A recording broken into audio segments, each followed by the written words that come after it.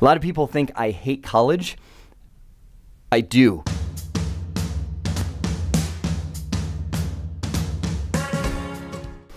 I got the title of this video from this question. Miss Freaky18 says, I've been a big fan of you always, and you made me fall in love with networking more. Awesome. Thank you. Glad to hear that. And I want to pursue my certificates now after so many years. What is your advice for my new journey? My head explodes with all kinds of advice because it speaks to the heart of a lot of what I do and why I do what I do. First off, I'm sorry, Miss Freaky18, I don't want to pick apart your question, but I kind of do, because you said, you made me fall in love with networking more and more. And I love that and I appreciate that, but I want to make sure that love for networking is yours.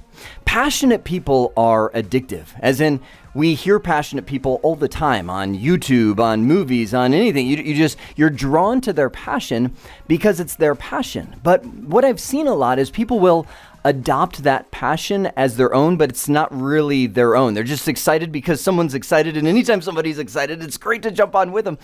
The reason I'm passionate about networking is because I fell in love with networking. And I want to make sure that happened for you too, because I'm going to feather that right into the next part of your question. You said, I want to go after certificates. Any advice? And I would say, make sure that the certificates that you're going after are applying to something. I guess bigger picture.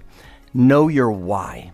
Why are you going after that certificate? And I want to make sure it's not just because I'm passionate about it. Make sure it's because you're passionate about it, or as you're studying and learning more, your passion is growing, because that's really how you grow your passion.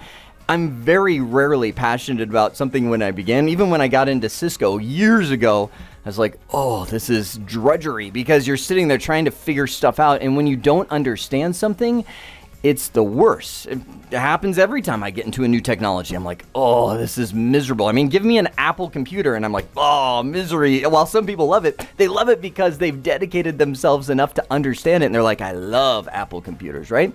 So the point is that know your why and go after it. Now, most of the time, people going after certifications are doing it because they want to get a better job, right? So stop there. That's your why. If that's your why, maybe you want to get a better job, you want to make more money, you just want more knowledge, whatever it is, if that's your why, then go after that why and use the certification to get there. Don't go after the certification and then achieve it and then go, what do I do now? A lot of people think I hate college. I do, but not for the reason that you think. I think college is phenomenal when you have a why. I'm going there because I want to achieve this. The reason I hate college is because they prey on the weakest of them. That is, those coming out of high school that don't really know what they want to do yet. And their parent says, you need to go to college and get an education. And so they go and they're like, oh, I guess I'll do that. 4 years later, and hundreds of thousands of dollars in debt, they walk away going, I still don't know what I'm here for. I would love college if they would add a gap, whatever it is, develop something. I'm sure somebody's done this, to where you help somebody fall in love or determine what they're really good at. What are you gifted at? What are you created to be? Help somebody discover that, give them their why, and then launch them into the education. And I know this isn't a video about college. It just kind of ended up that way because you asked what advice about certificates.